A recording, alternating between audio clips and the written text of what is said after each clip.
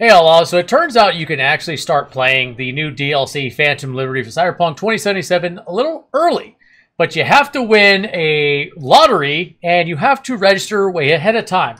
Now, for some parts of the world, it's already a little too late. For instance, August 5th, the first stop for it was Warsaw, Poland on August 5th, and now Cologne, Germany was on August 25th, but supposedly registration already ended for that one. But anyways, let me back up a little bit. So Cyberpunk 2077, Phantom Liberty is officially coming on September 26th. Hooray. Maybe. But developer CD Projekt Red is actually giving some fans the opportunity to try the expansion out much earlier. Unfortunately, to be one of those lucky few who try to get it, you'll need to be in a specific city. So you got to be in a specific city that they're going to pick ahead of time in order to be chosen from that random lottery. Or if you know about it, you register, which I wasn't really tracking on it, so I haven't registered, but you never know. And I want to see if we could find out exactly where you will find out where this goes. Okay, so as I already said, it's random. Warsaw, Poland's already been picked. Cologne, Germany is next. And the next one coming up will be Tokyo, Japan on September 2nd. But you have to live within that city. So maybe some of you VPN wizards can figure something out.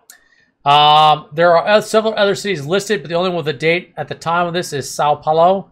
Wait, Sao Paulo? Sao Paulo! I think that was in a Tears of the Dragon song. Brazil on September 17th. So right here, boom, we got a little Twitter. Twitter, is it X or is it Twitter? I'm still going to call it Twitter. Calling freedom always comes at a price. Phantom Liberty, a spy thriller expansion for Cyberpunk 2077, arrives on September 26th. Pre-ordered now. I'm going to say it right now. CD Projekt Red does not deserve pre-orders. No, you still screwed up quite awfully when it came to your last little debacle. Okay, so outside of these locked-in dates, CD Projekt Red also has plans for stops in Beijing, interesting, Seoul, Paris, and London. Seemingly, these will all happen before September 26th, but it's not clear exactly when they'll take place. Looks like the United States gets zero love, which... yeah, anyways. Seemingly, these will all happen before September 26th, but it's not clear exactly when they'll take place. Regardless, it's a sizable collection of cities, giving plenty of players the chance to hop in early. I have a feeling, though, they're doing this. Here's my theory. They're doing this so everybody gets a chance to play it ahead of time. They're going to drum up some hype. And then they're going to let all these people that are selectively picked. Because let's be honest, your average player will probably not be chosen. It'll be... lots of backdoor deals, YouTubers with studios, all that good stuff. With their hands in the right pockets, greasing palms, all that stuff. And they will be chosen in order to get the most coverage. They're not going to pick your average Joe who has, like, not even a channel that he's going to be able to stream it on or whatever. They're going to pick somebody who's well-placed and they can really show what the DLC is capable of.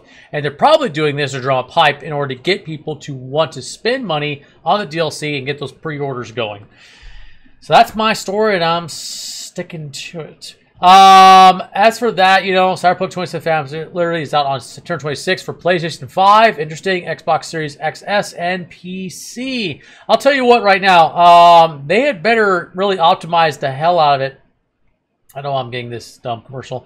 Optimize the hell out of it because Cyberpunk 2077 on my PC right now, it's like I have 11 gigabyte game card. 64 gigabytes of RAM.